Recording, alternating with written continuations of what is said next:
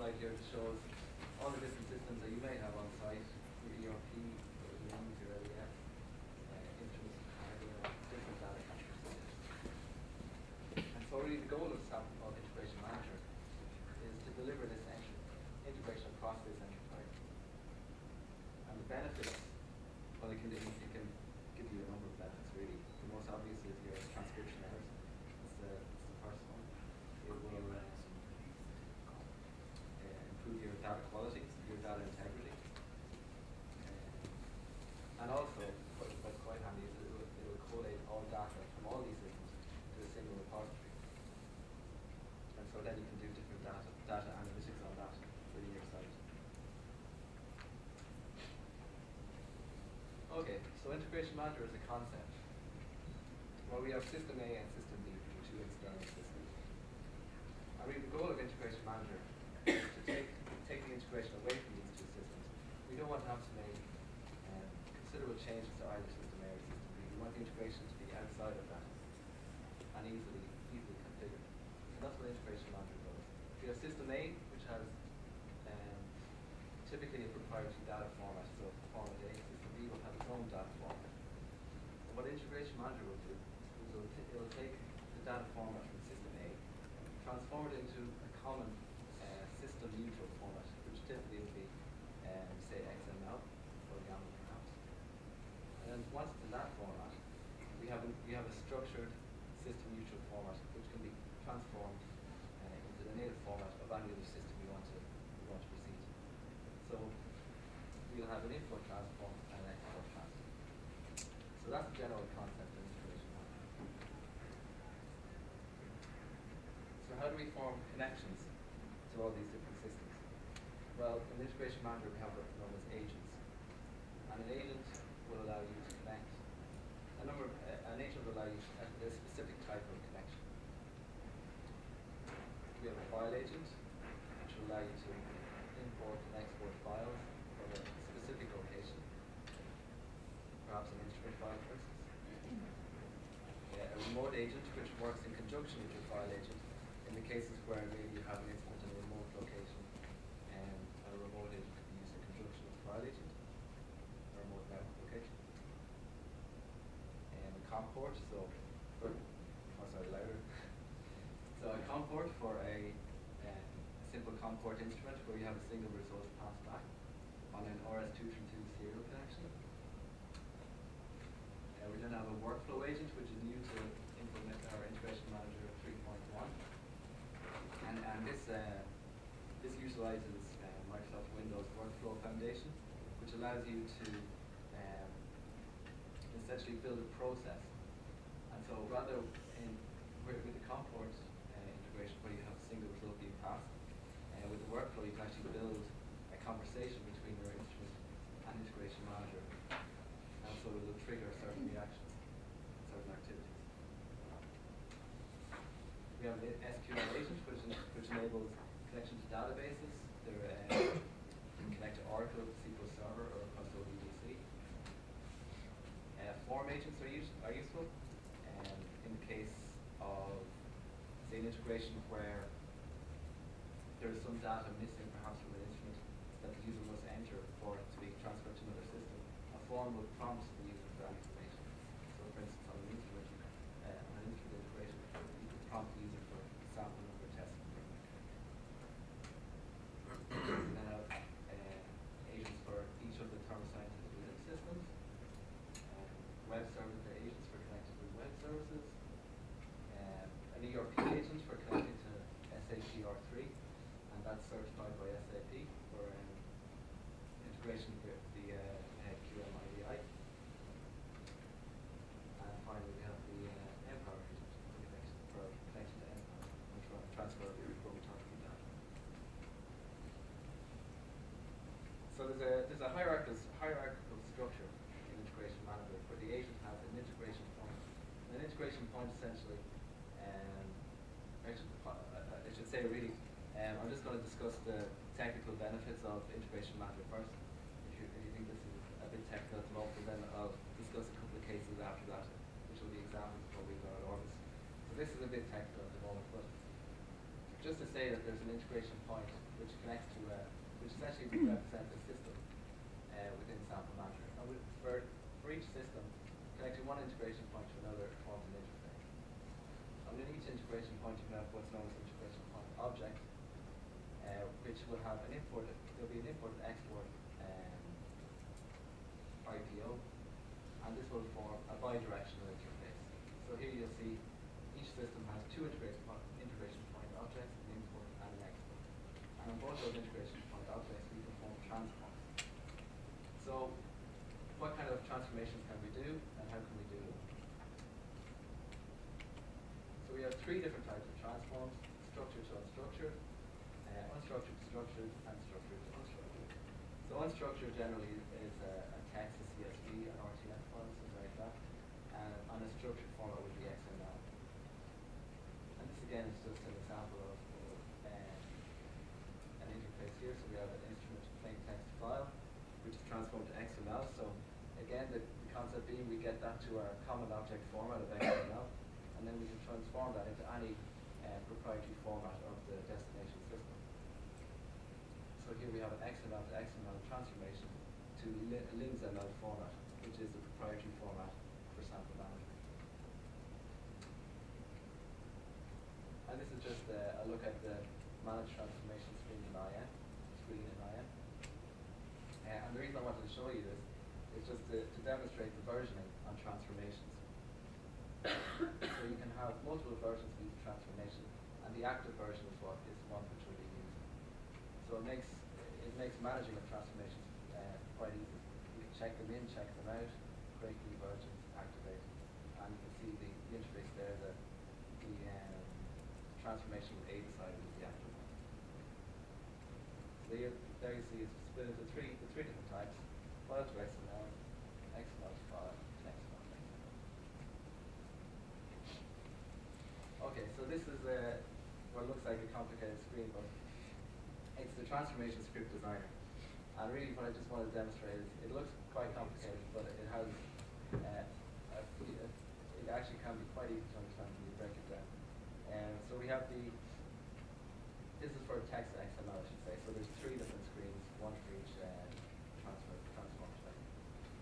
So on the top left we have the input format, which here is a CSV file. On the top right we have the output format, which is a basic XML file. And then on the bottom left we have the command script that's used to transform one file to the other. And you'll notice here I've added the right click option, which is I don't know if you can see that, it actually says auto build fields. And so for a very simple transformation, you can actually use an auto build function that will do all this, that will create this transformation for you. And that's available on text to XML transformation. There's also a neat feature of importing and exporting of transformations. So if you've already created a transform for one instrument, say, and you have another instrument that's quite similar, you can export the first transformation and import it, and just make a minor modification situation. We have XML to text. So again, you'll see on the top left we have import. On the top right we have the output format. And what I wanted to show here was just the test functionality. So you can debug and test these transformations without actually having to have any instrument connections or system connections, depending on what you're using. And on the bottom left-hand side, you'll see we have the output, or the result of the transformation. And the final one is XML to XML. What I just wanted to highlight on this screen is the fact that you can use XSLT to do the transform. So in this case, we don't actually have to write a command script at all. If you're familiar with the use of XSLT, you can transform your XML to XML quite simply. Okay, so that's the transform design. So another good feature about Integration Manager is the ability to monitor your transactions, view agent status, and essentially have transparency into how data is transferring from one system to the other. Here, so the screen we have here again is from IM Administration Client, and this is the agent status screen. So you see it follows the same hierarchical structure. We have an agent, integration point object, then display the status of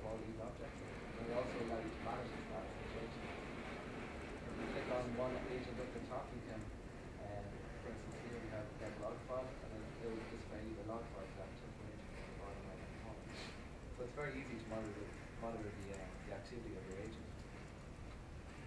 There's a second tab here for interfaces. So an interface again is the connection between your two systems, one integration point connected to another integration point. And this will display each interface for you and allow you to process commands at the bottom right-hand corner. Another very useful screen is the transaction status. So for any data that's transferred from one system to another within Integration Manager, you can see the complete transaction status for that. You'll see you have transaction status on the right-hand side there, complete error processed. It'll give you a unique transaction ID for each event, and it'll also let you know what transforms are used within that transaction. In the bottom pane, you'll see it'll show you the import and export integration point object. And if you actually click on the Show Data button, it'll display to you the file structure that was either imported or exported from that system. So this makes troubleshooting very, very easy. Okay, so now just to get to a couple of cases from what we've done at Orbis. First is a metals testing laboratory. And this is a one-way instrument integration with sample management from a number of instrument file outputs. On the left-hand side here we have the instruments that were integrated, an ICP OAS, a couple of IRs, an ArtSpark OAS. And these produce their own unique file formats. So we have 3 CSVs and an RTF. So Integration Manager, within the Integration Manager, a file agent is used to pick up each of these different file types from different locations. So each of these file types will have their own integration point objects, their own import integration point objects. And this was transformed into a common XML format. So from this point on, we have all file types in one file format once the transform is complete. Then using the sample manager agent within Integration Manager, we could transfer these results directly to sample manager. And this required 0 modifications to the sample manager. It only required configuration of the LIMS Analyst activities which are already there. Okay, so this is an example of the one-way integration that was carried out. And just to get a look at the transformations that were done within that process, we start out with an RTF instrument file here, moved it to our common XML format, and then finally to our LIMS format, which contains all the commands and results from the instruments that are to be carried out to the sample manager. So you might be able to see that it's a result entry command.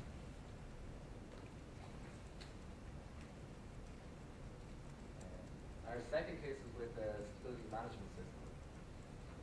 So we're integrating this with sample manager. So here we have a stability system, our integration manager, and our sample manager. And we have this stability API, which is an application product interface. So the stability management system came with this product interface that enabled writing and reading of results. So how this interface worked was a sample would be pulled within the stability management system. The API would get these pulls using its get pulls routine.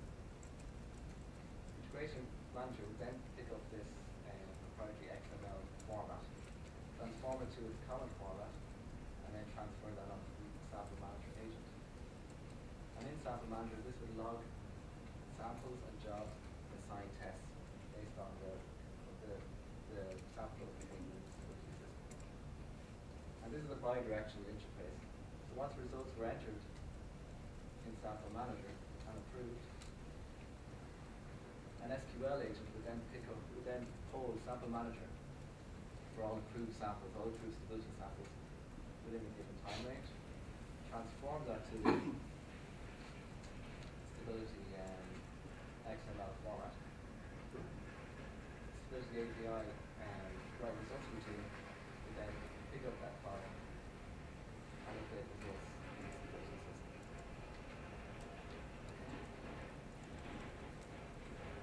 So you can see a number of agents were using this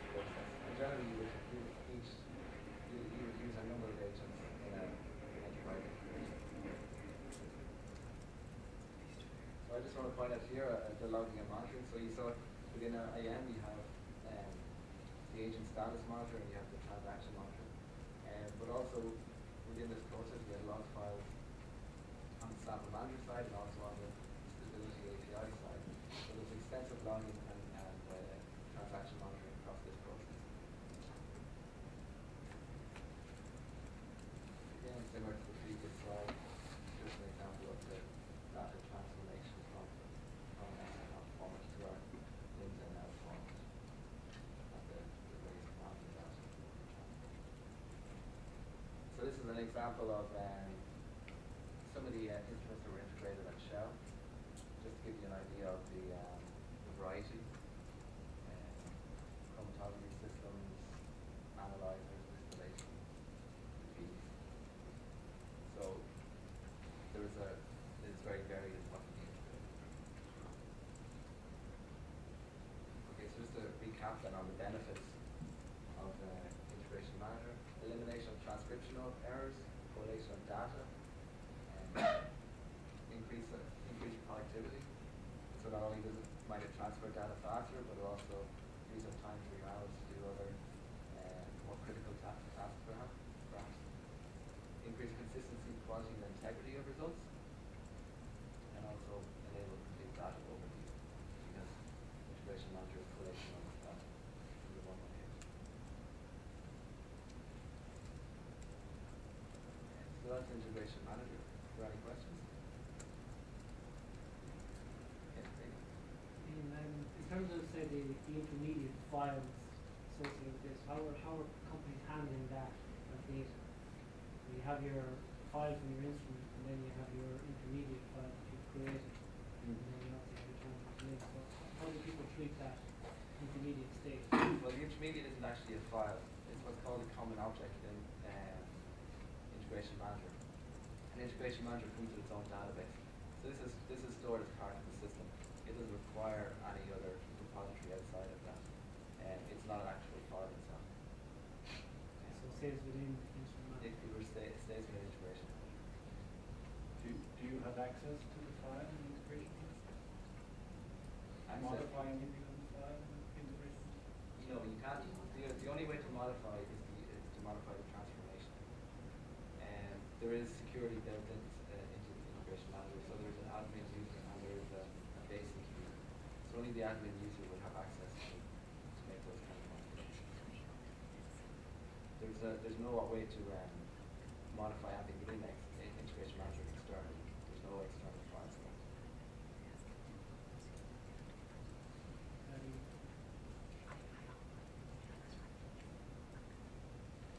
Yep, sorry, go ahead. How are various agents in the Integration Manager invoked? They're Windows services. So they're running in the background and they're independent of each other also. So if one service was to be stopped, it would have no impact on any other agent that's running in the system. Okay, so every agent which is running is independent of the others. So they can be controlled outside the Integration Manager. Yeah, there's two interfaces for Integration Manager. There's what's called the Service Manager and the Administration client. The Service Manager allows you to manage the agents, and the Integration Manager allows you to configure the integration. You could also configure it from Windows Services Manager also. Start and stop service. Yep. So can Integration Manager be used to transfer data across operating systems, and also could it be used to port legacy data, to upgrade legacy data to let's say a newer version of Windows? Well, it can be used to transfer data across networks, so that's not a problem. And the second question, can it be used to upgrade data? Yeah, well, let's say you've got legacy data from a very old instrument, for example. I don't know, maybe CSV or something like that. Yeah. But the data, but it's not coming from an instrument, it's coming from maybe stored data or something like that. Yeah, absolutely. You can do a CSV transform to transform that into your your lead format and import into whichever system. What kind of system would you be importing that into? Sorry? What kind of system would you want to import that data into? Oh, well, let's say if you wanted to import it into a LIMS, if you want to Yeah, absolutely. data within LIMS or something like that. Yeah, absolutely. But